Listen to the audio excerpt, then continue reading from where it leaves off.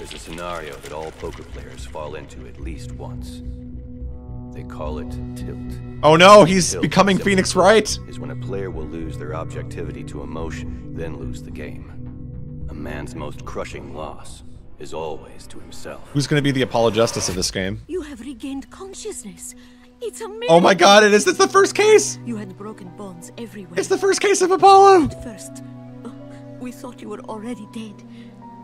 Do you remember what happened to you? This is exactly the same. I remember. Even I lost the game once. And the price was my very life.